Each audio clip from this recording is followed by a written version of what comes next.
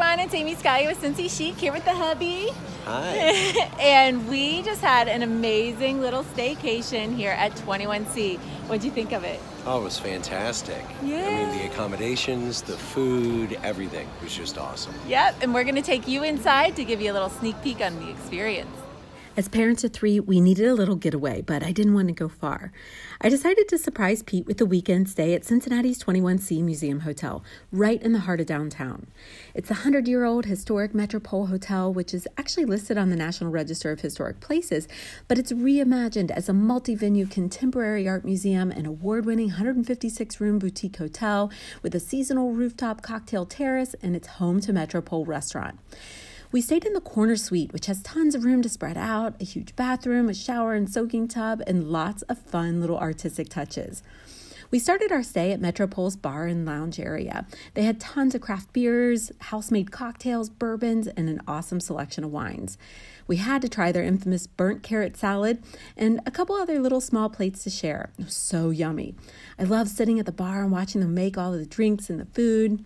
I had a Cincy Chic fashion show event that night, just a block away, so we walked there. And then on our way back, we enjoyed exploring the new downtown hotspots. 21C is so close to everything. We actually never had to drive to get anywhere the entire weekend. That next morning, we slept in. I have not slept that well in ages. And then we ordered the most delicious room service breakfast ever. To burn it all off, we decided to go out for a stroll. 21C is on the streetcar line, so we hopped on the next one to come by. We got a great tour all over downtown and stopped off and over the Rhine to check out all the awesome new shops there. We grabbed coffee, met up with friends. It was so much fun. And that night, we got all dressed up for our reservations at Metropole Restaurant. Pete and I are still talking about that dinner. It was so delicious and so much fun. Metropole's menu is a modern spin on old world ingredients and preparation, and you're surrounded by tons of fabulous art and their signature yellow penguins that'll pop up for a visit. Afterwards, we walked around the museum at 21C. It's open 24/7, 365. It was such a fun night, and we never left the building. I can't believe it. In the morning, I went for a run and took in some great scenery of the city, and I got in a workout in their in-house fitness facility, and even it had an art installation. And then a bubble bath. That definitely never happens at home with 3 kids. And to relax even more, we went and got a couples massage at the in-house spa at 21C.